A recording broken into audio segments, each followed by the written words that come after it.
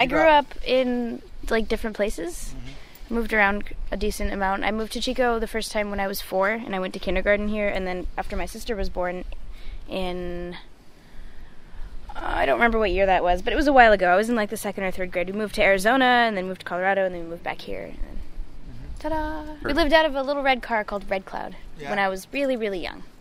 Really, really, really young, like a baby. I don't remember any of it. Then I'm going to fast forward from the life in the little red car to when I saw you about 1.5 2 years ago. We were sitting at the plaza, and you were actually interviewing Adam. You were doing the thing that you used to do with your phone where you take the videos for your movie thing. And I was kind of sitting over there listening to you interview and talk to Adam, and I remember you said to him, man, you know, when I was 16, I was a runaway, and I was on the streets and stuff. And I said, high five, me too. And I think that was like one of the first times that I'd ever met you. From there, you know, you and I did this really cool interview, which I think I'm going to play on the air, by the way, about cutting. I mean, did you want to share any more on that, or any of that time frame in your life? No, that's pretty self-explanatory. That time frame in my life, around that time I was running away for stupid reasons. Some stupid reasons, some valid reasons. It was just, I was 16. It was a kind of a rough time for me, like mentally and emotionally and stuff, but I was on and off the streets for about a year. I moved back in with my dad in January of this year, and I've been living at home ever since. I'm going back to high school and getting my diploma. Yeah. Now, how long were you homeless this latest incident? About a year. About a year? A little under a year. A little bit under a year. So it seems like I knew you most of the time you were homeless. Yep. Yeah. Because that's when I was down here all the time. That's when you would see me around, is when I was always at the plaza or Children's Park or somewhere in Chico, just bumming it around, walking around with my pack and my big dog. And then there was a period, because I know, because we were just kind of communicating on Facebook, where you traveled a bit. Yeah, I went up through Portland and Seattle. I didn't really stop in a lot of other cities. I went through most of the cities between there, kind of just off of the I-5, you know, going up between, you know, Washington and Oregon, but I didn't stay anywhere else other than Portland. I stayed in Seattle for like 2 weeks, but I didn't stay long. I was in Portland for a very long time. I was in Portland for about 5 or 6 months, off and on. I came back to Chico at one point, and then I went back. So I think it was like January, February maybe that I saw you, and I knew you were coming back, and I asked you how your trip was. And do you remember what you said? Oh, it was terrible. You said, how was Portland? I said, I hated it. But you said, the one thing I do remember, you said, I'm never going to leave Chico. No way I'm going to leave Chico, actually. But I did say that, probably. At that point, I was very, very happy to be home. I mean, I went to the coldest place I possibly could have gone for the winter time, which is stupid. It got down to 18 degrees while I was camping in Portland. The water in the gutters and underneath the food carts was frozen. There's this ice everywhere all over the streets, and it was just so cold and so terrible, and I was so happy to be back in Chico. Yeah. And that's when you went back home to live with your dad? Yep. The day that I came back, it was January 7th. Tell me about being homeless. Some of your fears, I mean, some of the things, challenges that you had to deal with. Honestly, the most difficult part of being homeless was being a minor, to be perfectly honest. There's nothing you can do. You can't do anything as a minor regardless of whether or not you're homeless or living in a home. You can't really do anything. You're not really in control of anything because you're still considered a child, and that was really frustrating for me. I would need to go out and do this stuff and get business done and take care of myself, and I just couldn't because I was too young. Being homeless is really difficult, although, I mean, despite what I just said, for anybody at any age, it's really just not fun. It was fun at first, I'll give it that. It was really fun at first, until it started to get cold, and until my back started to hurt, and my socks were dirty, and they needed to go home, you know? Were you fortunate enough to avoid violence? Yeah, I never got in a fight the whole time I was homeless. I've never been in a fight my entire life. That's probably just me, though. I mean, violence is everywhere on the streets. Violence is everywhere, and I almost got beat up more than once, but I didn't ever, because I didn't hang out with those people. I didn't put myself in those situations, and I'm not inflammatory, I guess, is a word that does not describe me. I first started running away around wintertime last year. It was about winter 2014, about to be 2015. Feeling fed up and trapped and just terrible. It was a time when I was skipping school a lot. I was feeling very stressed out. There were a lot of things that I had to deal with, and I was kind of growing up a little bit, and I was getting very overwhelmed at that. It's not like I was in a super abusive household either. That's not what was going on. It was just stupid decisions of being young, and I tried to justify it a lot when I was on the road, but honestly, I really can't. So you feel like you have a decent support network with your dad? My dad's been really awesome. The whole time that I was homeless, I'd call him and we'd check in, and he was really great. welcoming me back home with open arms and taking care of me and helping me get back enrolled in school and helping me get all the stuff that I need and encouraging me to go out and get jobs and things like that. And, paying out of pocket $100 a week for me to go see a therapist and stuff like that. He's been really great. Yeah, I really appreciate my dad. That's kind of validating to know that you left, you came back, and it was like unconditional love, and he's helping you get back. Totally, yeah. I wasn't expecting that. Yeah. What were you expecting? A different reaction, some sort of disownment, disappointment. I mean, he was definitely disappointed, but never at any point did he stop offering me things that I needed. I mean, if I wanted to come home and take a shower, I did that a couple times. I'd come home, spend the night, see my little brother and sister, take a shower, feed my dog, and then just leave again. And he was okay with that a couple times. I've heard also the point of view where if a child is going to be doing something stupid like that and, running away from home, that you shouldn't help them. I've heard this expressed by a couple different people. My mom is one of them. Don't help that. Don't encourage that. Don't give them things that they need. Don't cut off all resources that they have so that they're forced to come home out of necessity. And to be honest, that kind of doesn't work with me. That really didn't work with me at all. I was staying at this lady's house one time and actually had to stop staying there because she wasn't wanted to keep encouraging me, and I put that in quotation marks, encouraging me to be homeless, when she was really just giving me a safe place to sleep until I decided to go home. Well, my dad's done the whole time that I was running away and everything was continue to support me and continue to help me and offer the things that I need and work with me and keep in touch and just let me know that I'm loved and he does want me to come home, and that totally paid off in the end. I did come home, and I really appreciate what he did for me instead of turning me away and kind of trying to force me to come home because I just didn't have anything going for me, I wasn't able to get services from 6th Street for a very long time, partially because of that and partially also, like I mentioned before, being a minor. 6th Street won't offer services to minors unless they can call and get parental consent, which gets complicated in situations with runaways, especially if the runaway is coming from an abusive household. I wasn't, but I know some kids, for example, who would have run away because maybe their mom was beating them or their dad was beating them or something stupid and terrible like that. So you kind of worked around that. Yeah, I had to. Maybe you could talk about that, how you applied for a job and how you like the HEART program. I guess apparently what used to be the HERE program is now the HEART program. I guess they turned into that. It's a subsidiary of, what is it called? Youth for Change? That's the one that does 6th Street and the HEART program. The HEART program is based more on the minors. 6th Street Center does services for ages 14 through 24. Well, the HEART program does services age like 13 through 18, I think. And it's more based on family reconciliation and counseling services and things like that. What kind of services would you like to see here in Chico that we don't have or aren't being run as properly as they could be? All right, here we go. I really, really, really hope that this youth shelter becomes a thing. They said it was going to be completely anonymous, which means that the underage kids can just come and have a safe place to go, and that's awesome, and I totally support that.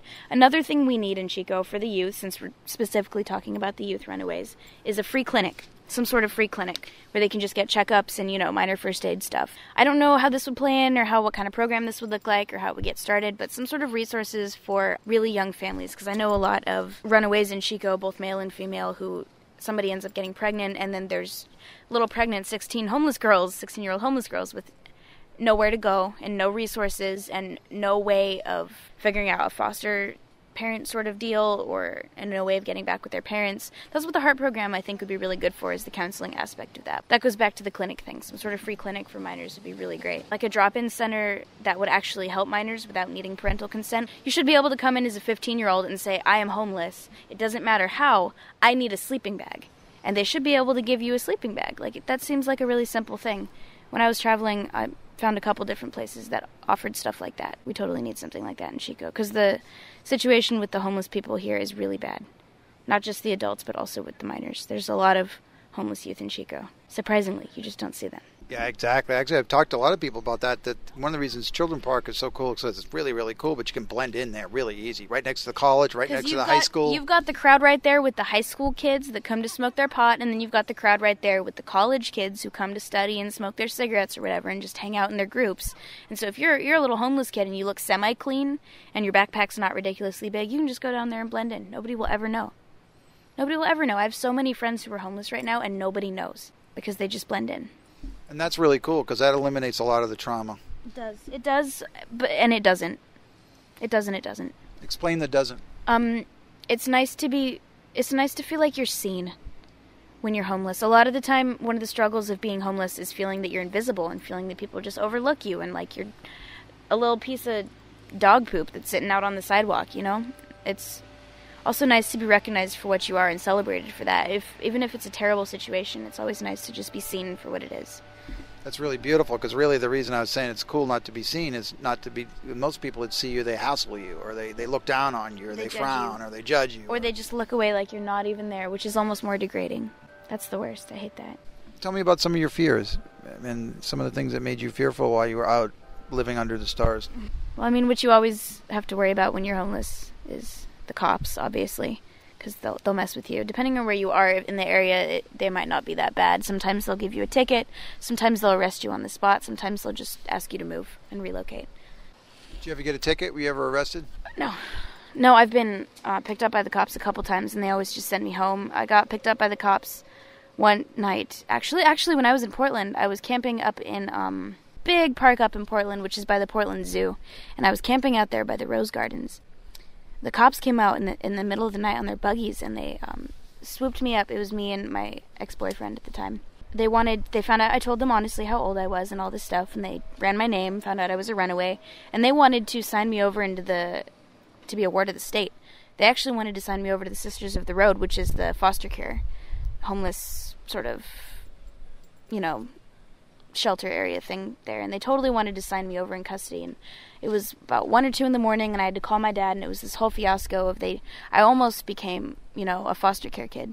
I almost had to actually be into the system, and that was really terrible. What saved you, so to speak? Your dad not wanting to do it? Yep. I said, call my father on the phone. I swear, I just called the man, and they called the man, and he was all grumpy, and he was like, come home, blah, blah, blah, super upset. I imagine that was really scary for him. But he convinced them, and they just let me go. How'd you feel? Did you feel relieved when it was kind of like, oh, I dodged the Sister of the Road bullet? Yes, I was so scared. That was probably the most terrifying encounter I've ever had with cops. The fact that the cops had the ability and this paperwork in their hands at that moment to make me legally their ward and under their care is absolutely terrifying. Absolutely terrifying. Another thing super scary about when I was homeless is I'm very tiny. And also I look female. So that's very dangerous when you're camping, because you often have to camp in some really sketchy spots, because that's the only place the cops won't mess with you. And then in places where the cops won't mess with you, that's where you get all the really creepy old tweakers and stuff and creepers. And I had a guy come up to me one time and go, I'll give you $5 to sleep in your bed with you. And I was like, no, go away. Leave me alone. I actually was sharing, I was propositioned as a male, 16, standing on the street. I mean, being propositioned as a homeless youth is rampant. I mean, that's proposition. But I mean, if you're sleeping somewhere as a tiny woman, I mean, what did you do? What were your skill sets to keep men from abusing you without having to get violent? I carried a really big knife.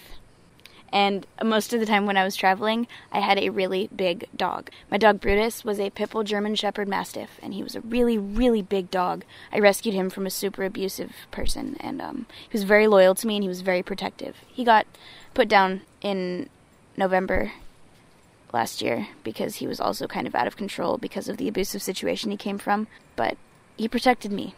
And that really helped, to kind of have this super aggressive-looking big dog that anytime somebody came within a 10-foot radius of my sleeping bag, he would sit up. Right by my sleeping bag, he would sit up, his hackles would go up, and he would growl. That deep, quiet, threatening growl in the back of his throat. And that's probably the best deterrent for people that want to come over and mess with me in the night. And then it works to kind of, pull out my, fat dagger and be like, hey, I have this.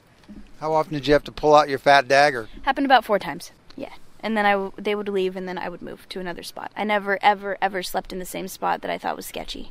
Ever, ever. I've had nights where I had to get up and just walk around all night because there was nowhere to sleep. Here's a fun story. I spent a night in Ashland one time, and I slept behind this playground-type area deep in this one park, and I woke up in the middle of the night to some drunk guy peeing on me. Didn't sleep for the whole rest of the night. How come the dog didn't catch that one? That was after the dog got taken away from me. Oh, interesting. I think that's a beautiful story, because everyone gets down on homeless dogs. We could do a whole segment on that, but they're very, very well taken care of by and large. The man who I got the dog Brutus from his name was Donnie, and he was did a lot of meth. did a lot of heroin, was a junkie and a tweaker at the same time, did a lot of drugs, was very completely out of his mind, crazy and older, and had been homeless for a very long time. And he used to beat this dog bloody and starve the dog. And I saw him leave Brutus in his shopping cart for a long time, and he would just, pee and poop through the bottom of the shopping cart, and he was terrible. Super, super abused and super, super unhappy. And after I got that dog, he was really badly behaved at first, and I had to train him really intensely. But I got him to the point where he'd sit and he'd heel and he'd listen and he'd chill out when I told him to, and he was totally loyal to me and totally listened to me. The only problems he had in the end were food aggression, which I'm guessing is why they put him down, because dogs with food aggression aren't considered adoptable. And after the Highway Patrol took him from me in November, he got sent to the Red Bluff Pound. And then they put him down after him just being there for a week. Now, do you mostly try to camp by yourself? No, that's not a good idea. Find your friends. If you're homeless, here's some advice. Find your friends. Find other homeless people who aren't going to take advantage of you, which is hard. It is hard, but sometimes you're better off camping with somebody who may or may not be sketchy than sleeping by yourself. Because then if somebody is sketchy, you have nobody by your side. It's really important to have somebody with you. If you're in any amount of homeless camps that you're describing, you must have been witness to violence. No. I leave when tensions get too high. That's how I avoided ever being the victim or, perpetrator of violence when I was homeless. I just leave. Just leave. Just go somewhere else. Just take care of yourself. Camp with somebody else because, yes, you do need to depend on somebody else, but always be independent and always be on the move and always don't be afraid to go off on your own. If I'm camping with a group of 10 people and 2 people decide to get in a fight and then all of a sudden it looks like everybody's about to brawl, dip out. You don't need to be there. That's not safe. Leave while it still ripples and not waves. 90% of the time, if somebody's going to hit somebody else, it's not really about that person. It's really not. And they won't care who they hit. And they won't care who gets in the way. And they won't care if somebody else comes to mouth off to them. They're already all hyped up in the moment. Their adrenaline's going. Their fist is cocked. They'll just turn and swing on that person. So it seems like you had an amazing journey in a way because you weren't never beaten up and you were never actually physically taken to jail in that one instance where they tried to put you in with Sisters of the Road. Mm-hmm. Yep. I had a lucky run, I guess.